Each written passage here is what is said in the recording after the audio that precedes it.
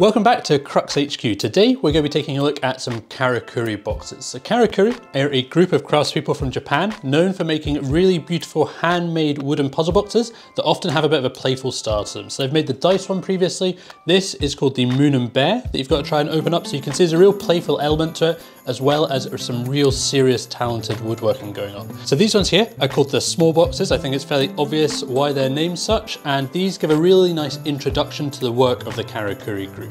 So they're beautifully made. The quality is just the same as the larger boxes, but they've got a relatively simple mechanism to them, each of them.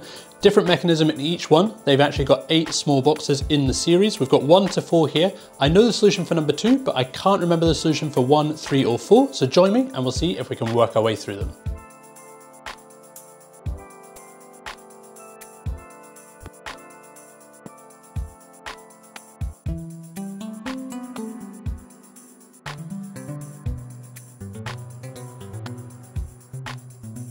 Okay, let's start obviously with small box number 1. So this one you can see, really nicely made, little cube.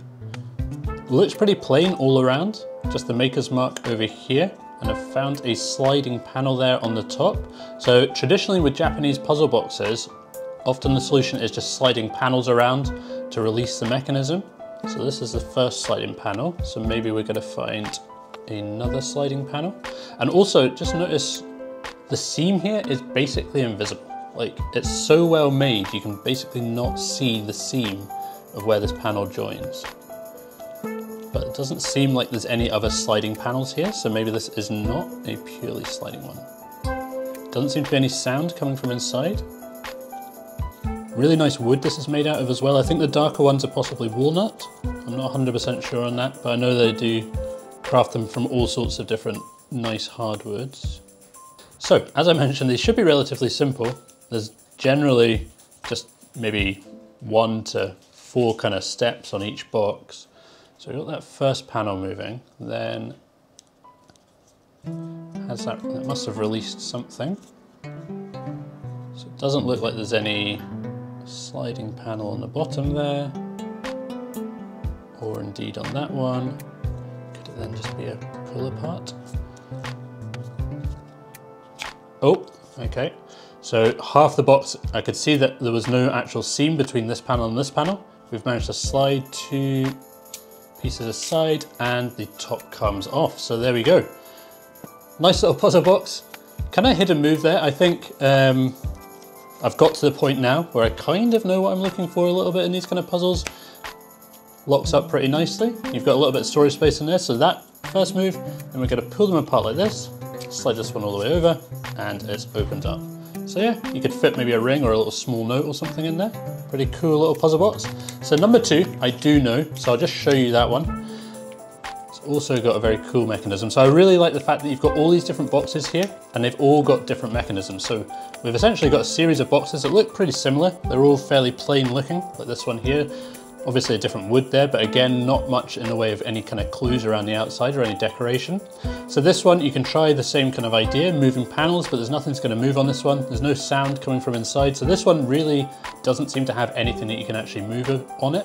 It does have the maker's mark down here. And in order to open this one, all we need to do is 1 move. So that move is just find the maker's mark, give it a push, and the lid pops open, just held in place there, I think, by some magnets, and you've opened the box. Again, we've got very similar kind of storage space in all of these ones, relatively small little space inside there. And I said magnets, but I don't actually know if it is magnets or if it's just pressure that's opening that one up. So there we go, small box number 2. So on to number 3. See if we've got anything that will move on this one to start with.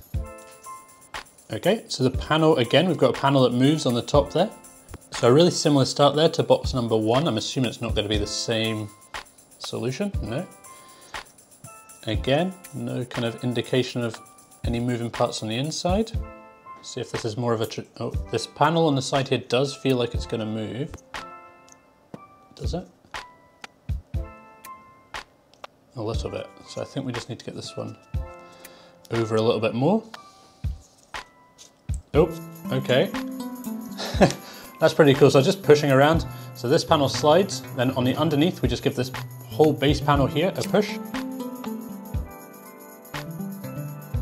top of the box pops open, and I'm guessing we're going to be able to slide the lid off and open it up. There we go, box number 3. That one's pretty fun, but you can see these mechanisms, they're not complex, they're not overly difficult. It's just the way that they're made is so nice. So if you take a look here, you can see the joins along the seams. You can't tell that any of these are actually going to move. You can see the tolerances on these boxes is incredibly high. It does mean that you need to store them in non-humid conditions. Otherwise, if the wood expands a little bit, it can wreck the mechanisms of these ones, but you can see just how well made they are. Number 4 now. This is about the same size as number 1 there, little cube box. This one's slightly different. We've got this piece that moves underneath, so it looks like we've got 2 halves of the box here, a kind of bottom and the lid or something like that. It's moving a little bit in and out, but it's obviously locking out at that certain point. So I don't think this one's going to have moving panels just because of this underneath side. Could be a spinner maybe. No.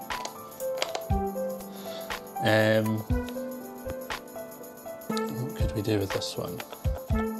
Doesn't feel like there's an awful lot of possibility here. So there's obviously something holding it on the inside, and we've got to release that something. This could be maybe one that you gotta try and knock a pin out. I don't really want to do this to these kind of boxes, but I know that some of the Karakuri ones have. I'm thinking bad radio here.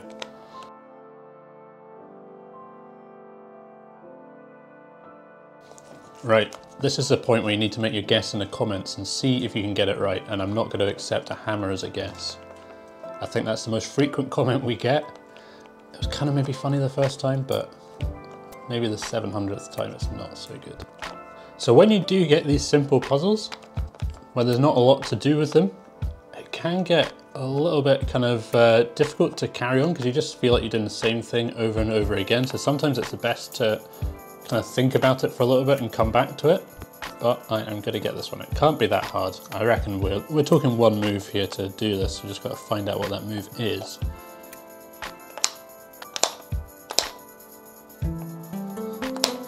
Tell you what the move isn't, it's just shaking it. Okay, so look at this. I've just discovered this panel here. I can kind of pull it down. So there's a panel here on the underside that is magnetized. I can slide it down, but I don't seem to be able to actually get anywhere from there. So if I slide it down and then try pulling this underneath section out, it doesn't work. Can I? Aha. Okay, so it was hitting. Bad radio was the solution. So we've just got a little screw here that's magnetized, and it's just a case of releasing it from the magnet that holds it there. And again, we've got this little space inside. So this coming in and out, not really doing anything, I don't think. I don't think that's really anything to do with actually solving it. A bit of a red herring. Overall though, pretty cool little puzzle. So, small boxes 1 to 4, all very cool. Let me know which one's your favorite. I think for me, I quite like number 1 and I quite like number 3. I don't know which one would take it, but yeah, a really cool selection of little small puzzle boxes that gives you a really good introduction to the world of Karakuri. So, as always, if you want to check these out further, I'll leave a link for them down below. If you haven't already, I would recommend subscribing to the channel so you don't miss any future videos, but that's it for today. Thanks for joining, and I'll see you next time.